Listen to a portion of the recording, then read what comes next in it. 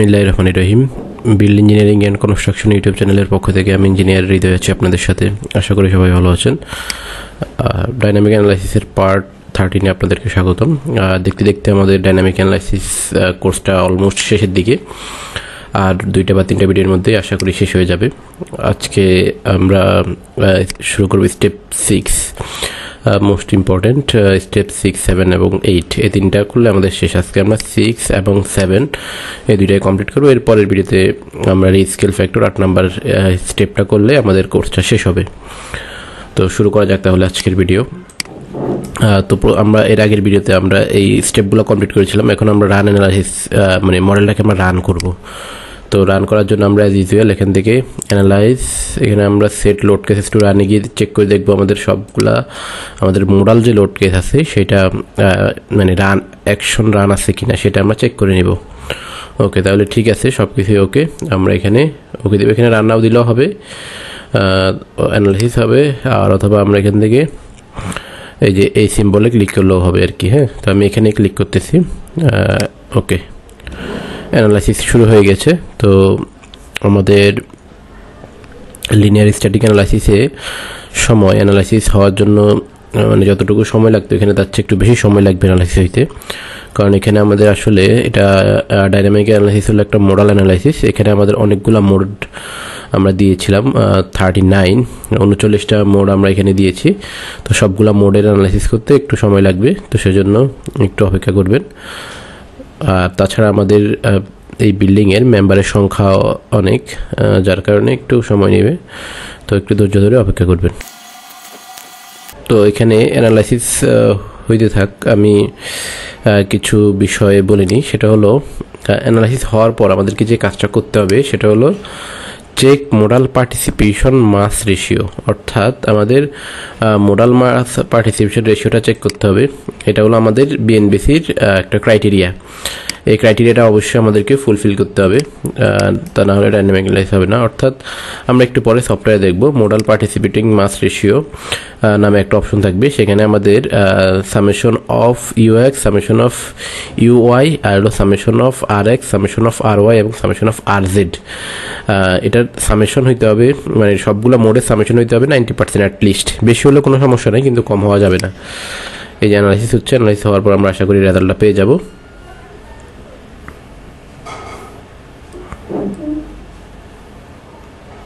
আর এখানে summation of UX, you মানে হলো ট্রান্সলেশন, আর আর মানে হলো রোটেশন।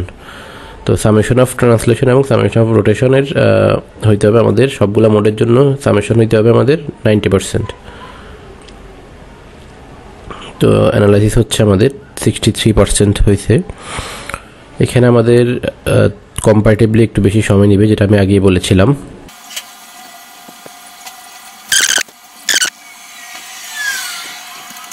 আমাদের 99% অ্যানালাইসিস কমপ্লিট। কিছুক্ষণের মধ্যেই অ্যানালাইসিস শেষ হবে। শেষ হওয়ার পর আমরা চেক করব। ওকে, ডান, আমাদের অ্যানালাইসিস কমপ্লিট। আমরা এখনই মোডাল পার্টিসিপেটিং মাস রেশিও দেখতে পাবো। Saving mesh information. ওকে, ডান, আমাদের অ্যানালাইসিস হয়ে গেছে। এখন আমরা আমাদের যে মানে আমাদের 6 নম্বর স্টেপ শেষ। এখন আমরা 7 নম্বর স্টেপে আমরা চেক মোডাল পার্টিসিপেশন মাস রেশিও আমরা দেখবো এখন। তো সেটা দেখার জন্য আমরা দুইভাবে দেখতে পারি, এই যে এখান থেকেও দেখতে পারি, আবার ডিসপ্লে থেকেও দেখতে পারি। তো আমি ডিসপ্লে থেকে দেখাচ্ছি। ডিসপ্লে শো টেবিল, এখানে এই শো টেবিলে আসলে আপনারা বিভিন্ন অপশন দেখতে পাবেন, এই যে এভাবে থাকবে। তো আমরা এখান থেকে যাবো অ্যানালাইসিস রেজাল্ট। রেজাল্ট থেকে আমরা এই যে এখানে এটা এভাবে থাকবে, আমরা দিব মোডাল রেজাল্ট। মোডাল রেজাল্ট থেকে যে এখানে বিভিন্ন অপশন আছে, modal period versus frequency, modal participating মাস রেশিও। এই যে এই অপশনে আমরা যাব মোডাল পার্টিসিপেটিং মাস রেশিও।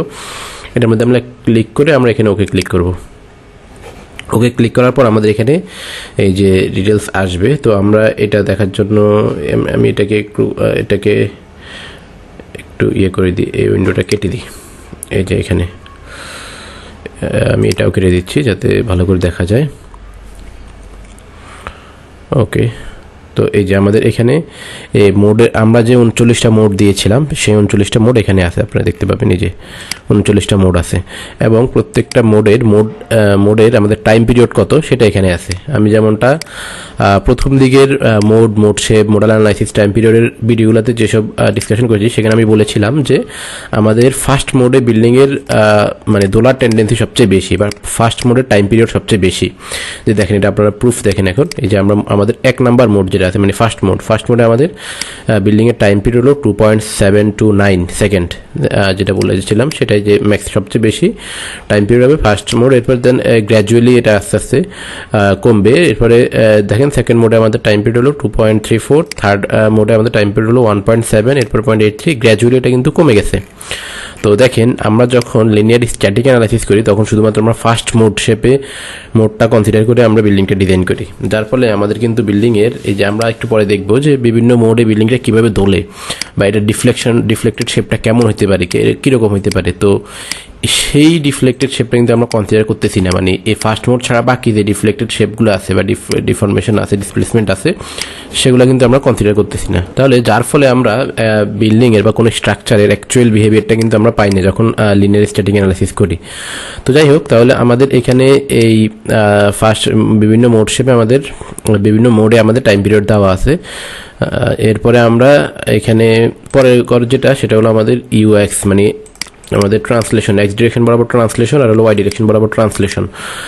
আর এরপরে আমাদের ইউজেড আছে, এরপর আমাদের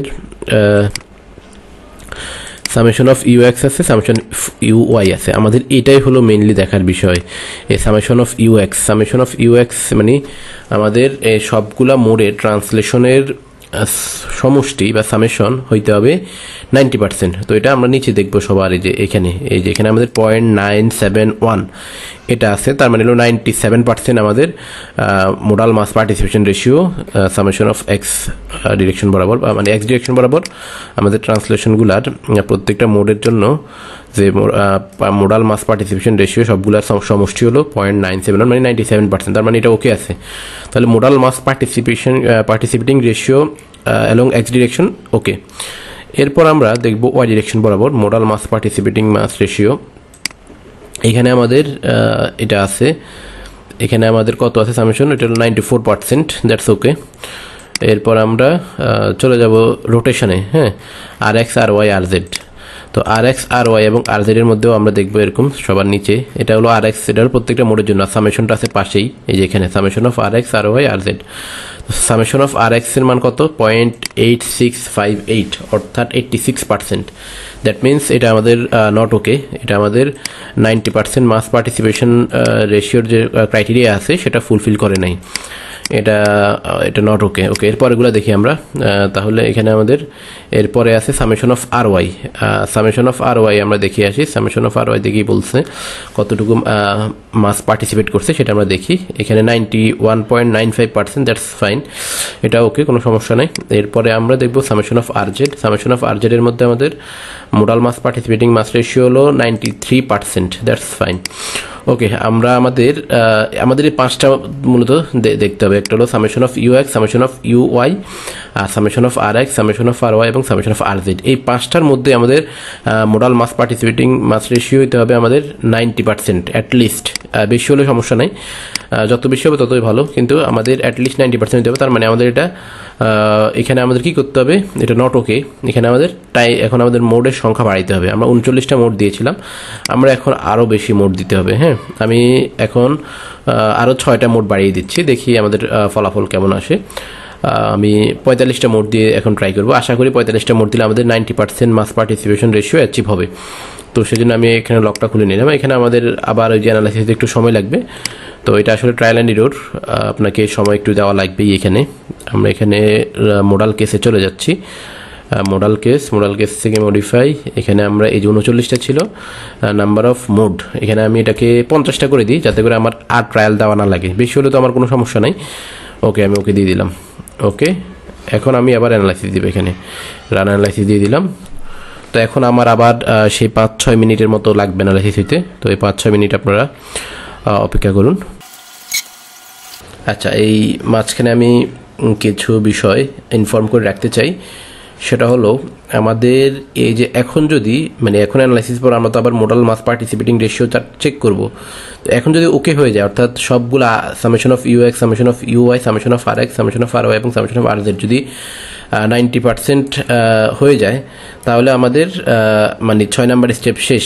এরপরে আমাদের 7 নাম্বার স্টেপে যাওয়ার পূর্বে আমাদের কিছু কাজ করতে হবে, যেটা খুবই খুবই ইম্পর্টেন্ট। সেটা হলো আমাদের বিল্ডিংয়ের যে চেকগুলো আছে সেই চেকগুলো আমাদেরকে সবগুলো করতে হবে। চেকগুলো বলতে সার্ভিসিবিলিটি চেক বা আদার্স যে চেকগুলো আছে, যেমন আমি যদি কিছু মেনশন মানে কয়েকটা চেকের নাম মেনশন করতে চাই, তাহলে সেটা হলো আমাদের টরশনালি রেগুলারিটি, এরপরে ভার্টিক্যাল রিফ্লেকশন, ল্যাটারাল রিফ্লেকশন, এরপরে আমাদের যে ইরেগুলারিটিগুলো আছে, মাস ইরেগুলারিটি, এরপরে স্টিফনেস ইরেগুলারিটি, এরপরে আমাদের যে আরও যে চেকগুলো আমরা করি ওভারটার্নিং মোমেন্ট চেক, যা যা আছে ওভারঅল সব চেকগুলো আমরা এখন এইটার পর করে নিই, আমরা করে ফেলতে হবে আর কি আমাদেরকে। যে মোডাল মাস পার্টিসিপেটিং মাস রেশিও চেক করার পর আমাদের ওই সার্ভিসিবিলিটির যে চেকগুলো আছে সবগুলো চেক করতে হবে। আমরা সাধারণত 7-8টা চেক করি একটা বিল্ডিংয়ের অ্যানালাইসিস করার পরে, তো সেগুলো আপনাকে এখন চেক করে নিতে হবে। যদি ওকে হয় তাহলে আপনি পরবর্তী স্টেপে যাবেন, আর যদি ওকে না হয় তাহলে আপনাকে ওইগুলো ওকে করে তারপর পরবর্তী স্টেপে যাইতে হবে, মানে রিস্কেলটা করতে হবে। পরবর্তী স্টেপ হলো আমাদের রিস্কেল,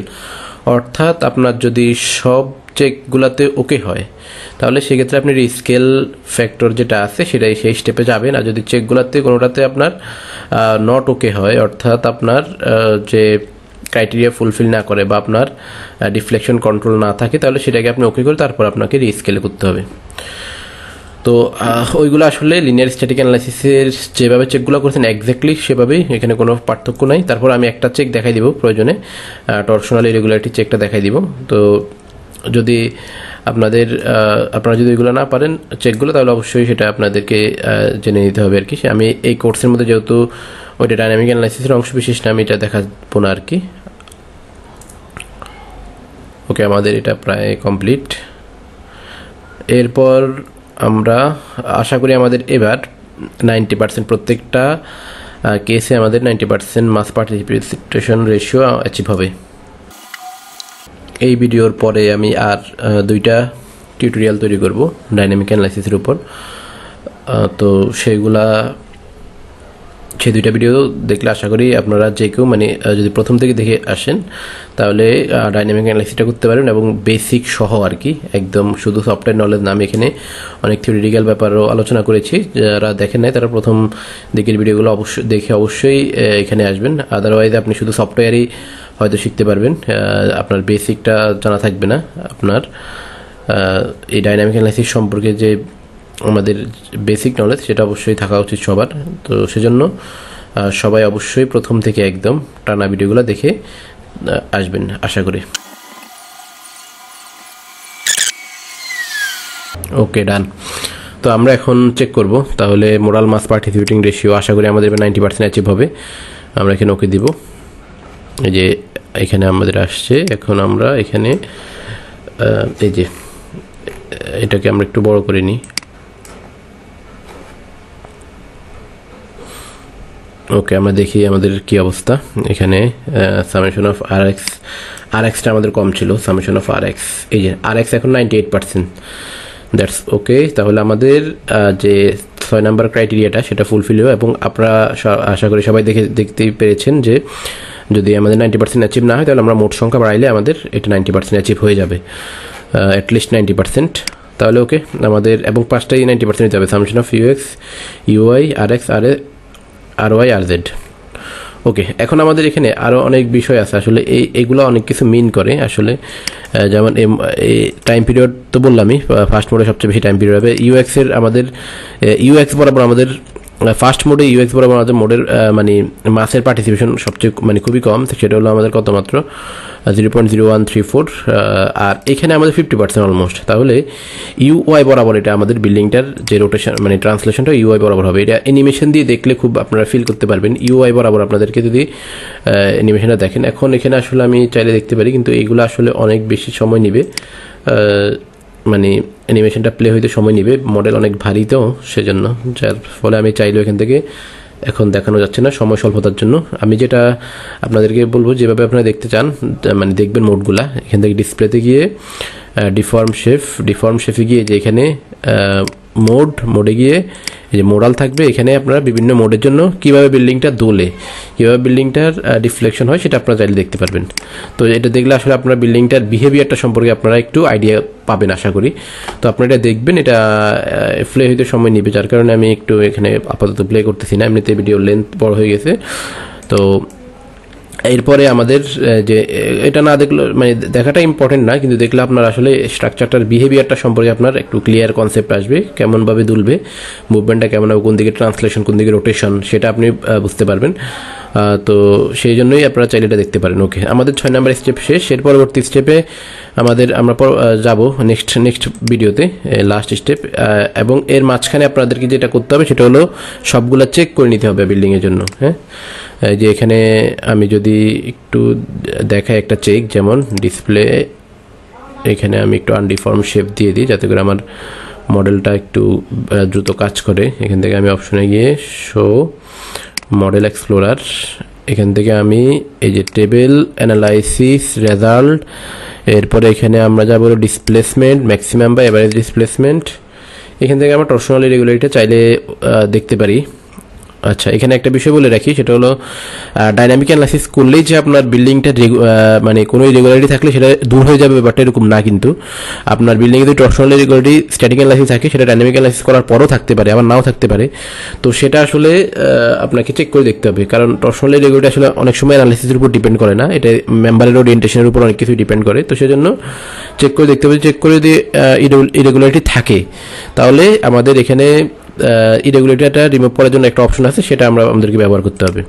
তো যে এখানে এটা ফ্লোরগুলো ওকে আছে, আমরা এখান থেকে কম্বোতে গিয়ে ইএক্সে যাই, ইএক্স না আরএক্স, এই যে আরএক্স ম্যাক্সে গেলাম আমি, এখানে ডিরেকশন এক্স। ওকে, এই যে রেশিও দেখেন, এটাতে এক্স ডিরেকশন বরাবর কোনো ইরেগুলারিটি নাই, টর্শনালি ইরেগুলারিটি নাই, কারণ এখানে 1.2 এর চেয়ে বেশি হলে তখন সেটা টর্শনালি ইরেগুলার হবে। ওকে, এবার ওয়াই ডিরেকশন বরাবর আমরা একটু দেখবো, আরএস ওয়াই ম্যাক্স, এখান থেকে ডিরেকশন ওয়াই।